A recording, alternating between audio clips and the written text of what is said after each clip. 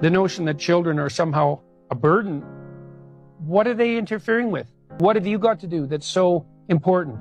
What, you're going to drink 2,000 less 26s of vodka with your idiot friends at the bar? That's your brilliant alternative to growing up?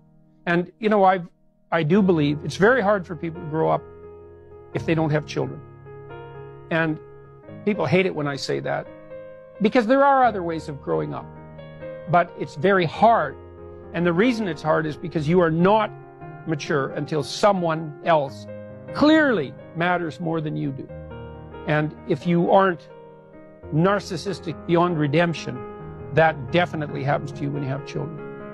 And then you're an adult. You know, even if you're not that good at it, as long as that other person is now something you would die for, or something that you would live for, then you're an adult.